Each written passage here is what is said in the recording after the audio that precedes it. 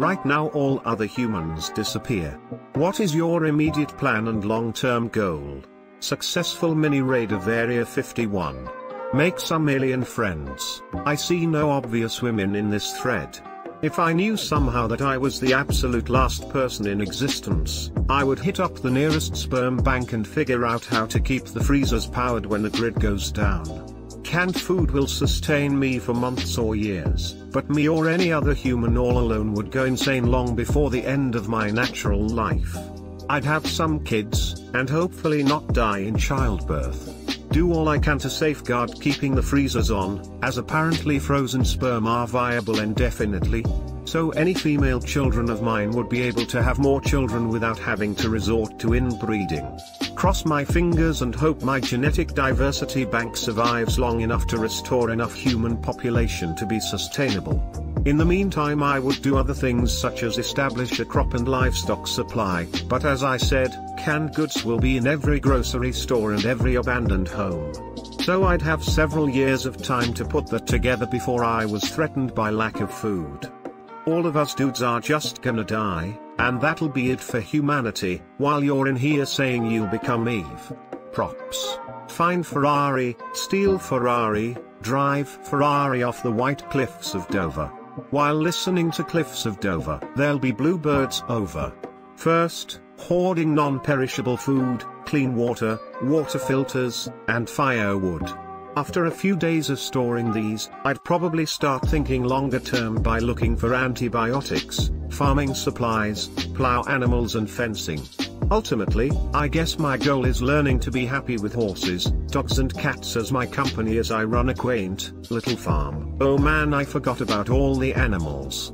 Even if all the people cleanly disappeared, i.e. not rotting corpses, all the animals would still be a serious problem. Roving packs of now feral dogs, dead starved livestock and pets all over. For a good little while it would be a hellscape of wild, dead and dying animals. That's something that most apocalypse shows and movies don't really take into account. Yeah, I had a few talks with people along the lines of what would you do if you weren't snapped after Infinity Gauntlet, i.e. half of all life disappears. My first thought was organize whoever is left to go around checking for unattended animals and children. Flag completely empty homes as you go. TBH, I was really disappointed that we didn't get to see more of how people reacted in the time frame. Gather food and other essentials, weapons, etc., find a place that's easy to defend against wild animals and zoo escapees, in the awareness that nuclear plants will go critical after a while and I'll be toast. I'm legit curious, do nuclear reactors realistically melt down or go critical if they stop being operated, or do they shut down with fail-safes?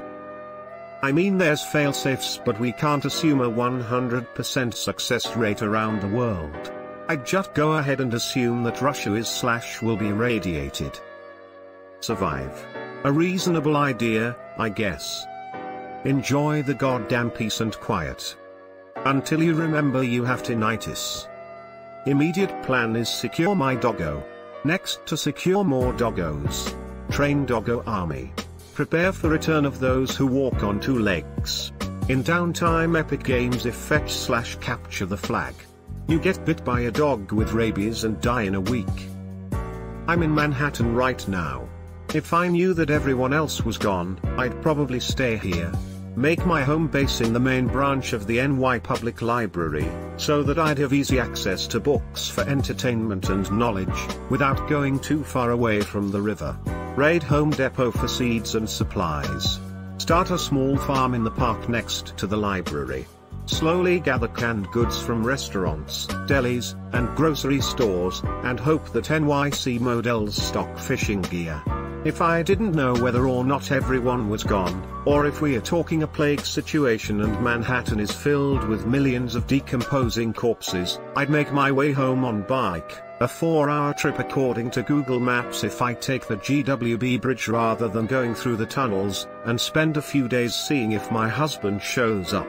If he never does, I'd relocate to my town's library and leave a note for my husband/family in case they show up.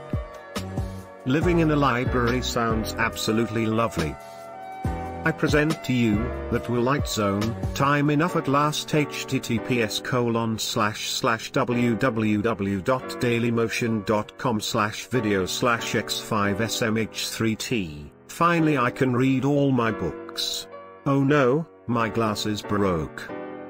That was a good episode. Oh god, that was so depressing. You're talking about the Twilight Zone, right? This doesn't really answer the question, but it just occurred to me, so I thought I'd share. I honestly think I would still shut the door when I pooped. Obviously. You are a survivor, not a savage. Incidentally, personally, I would be fucked the moment my glasses become inoperable. Time enough at last, Twilight Zone. It's not fair. It's not fair. There was time now. T_T. Immediately, not much. I'd be fine for weeks, especially with no other people around. I'd probably just look around to try to find out what happened. If it's clear people aren't coming back, then I'd likely try to find a way to repopulate humanity. Cloning or monkey fucking. Whatever it takes. Try to bring them back, duh. Looks like you better go looking for that infinity gauntlet, my dude. Rescue all the lonely pets I can and die happy. Yeah, I was looking for someone to say they'd release all the animals in zoos, humane societies, large-scale animal feeding operations, etc. Give them a chance at least. Also maybe while you're freeing them you meet a tame lion that takes a liking to you. Now you have a lion friend. Keep telling yourself he's your friend. Don't worry. It's going to be fine. After some very intense morning, I guess I would decide to have whatever adventure I could. Explore the world, since there would be no money needed. No people left means I could go wherever I wanted without repercussion. There should be enough grocery stores filled with non-perishables to keep me going for a while, though they would really start to smell after a while as the produce and meat starts to foul. So it wouldn't be fun, but it would be livable, I suppose. Assuming I'd be able to find gas stations that can function without a fully operating electricity grid, I should be able to keep moving in a car, at least in my current hemisphere. Should I ever decide I want to go over to the other side of the world, that would be a bit more of a problem. But I don't think I'd immediately kill myself. Curiosity would take over, and I'd want to see some of the more protected areas of the world if at all possible. I sure wouldn't love it, though. Being all alone is rough, especially when there's a 0% chance you'd ever see anyone else. I have no idea how poor my survival instincts are, either, so I might not even last a year. It's definitely an interesting what-if scenario. FYI, gasoline goes bad after enough time. So around 6 months or so you would start finding cars that run really rough, and that would get worse over time. After a couple of years none of the gas you find is going to be usable. Find a biodiesel car and use some of the crops you will definitely be growing to make biofuel. You should have access to enough knowledge depots to create a rudimentary fermentation setup.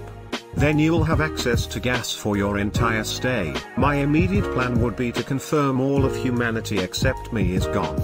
I would then fill my gas tank if it isn't already and head to the airport, where I would try to find a small plane. The goal then would be to get to a very large city, as they would have the most resources. I would take over one of the mansions and work on setting it up to be self-sufficient if it isn't already. Things like solar power, generators, a small garden for when canned and bagged goods run out in 10 to 20 years, and rainwater collection/purification. At some point, power would fail and I don't think the public water system would last long at all. I suspect I would be working long days going back and forth from stores stockpiling supplies. If you raided the appropriate docks from, like, a university or library, you could probably scrap together something like homemade windmills for power generation. Heck, find a kid's science guide on building your own hand crank generator and replace the crank with windmill blades. Rather than grabbing a mansion, it might be wiser to focus on some place with a running source of water nearby, like a river.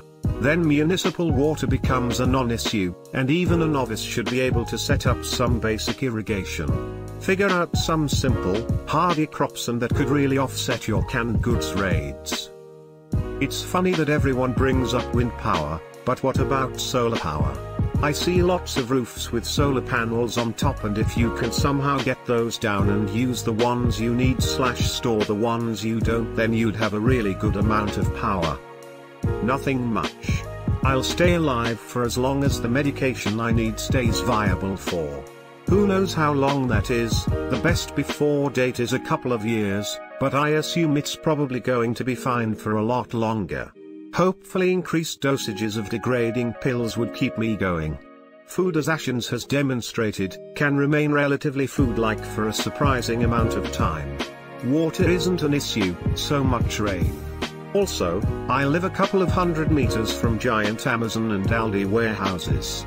They have a lot of stuff, but more importantly the roofs are entirely covered in solar panels. I might have a bit of a nap. First, I need to eat as much perishable food as possible. Having to butcher a large animal for meat will be an act of desperation for the rest of my life, so I'm going to the nearest steakhouse and cooking myself all the delicious meat until I can't anymore. Then I hunt for drugs. Really good drugs.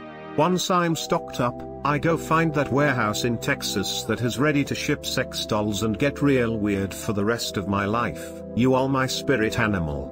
Kill myself. Yeah, same. Once I'm sure my family is gone, I'm outie, they're my reason. I could probably live through anything if a single member of my family survived.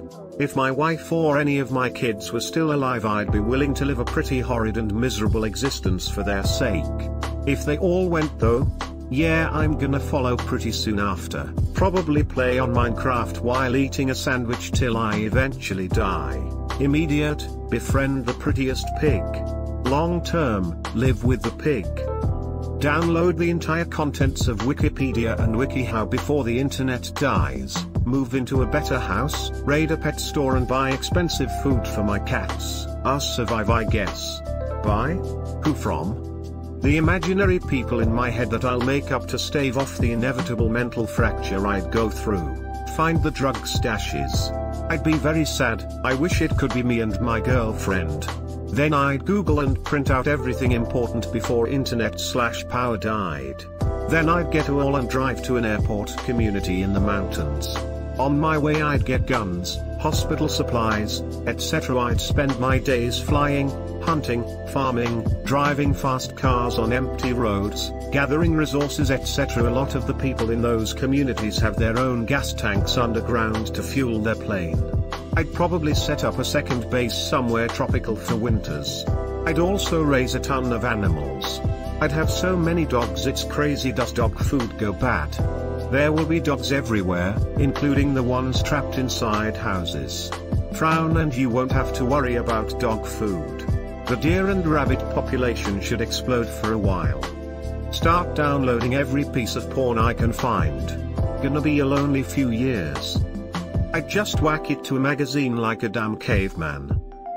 I'd just build my own woman. Greater than you. Mustn't be afraid to dream a little bigger, darling. Eames, Tom Hardy, Christopher Nolan, Michael Scott. Wikipedia allows you to download all of its content at once. I'd start there. And you begin the apocalypse with phone at 0% battery that contains a synopsis of every episode of every TV show ever made. Then charge it again. Power won't vanish immediately. Well, the first few months will be great. Then when electricity runs out, that will be shitty. Food-wise? To be real, we have a ridiculous amount of frozen and canned foods. Electricity will be gone within a few days max. No power tomorrow morning after you wake up is even more realistic. Even modern power plants and modern supply systems need constant adjustment from humans. The main difference is if a power plant will shut down itself because of a malfunction, if it will shut down because of a massive short circuit, or it will just burn down. But in the end this doesn't change anything. Find someone who has a good solar panel system on their house. Or better yet, a community that did. You can get enough power to at least keep refrigeration going for a while. Find some weed and the keys to an IMAX theater. No more popcorn throwing and screaming kids in a cinema. I call that a win. Somehow, even with all the people gone, there will still be screaming kids throwing popcorn. Oh no. Immediate plan is to avoid thinking about long-term goals, because all directions I could go with that are pretty depressing. Raid some pharmacies for Xanax, then make a plan. I'm pretty sure the pharmacy would have no shortage of options for helping pass the time in a more enjoyable manner.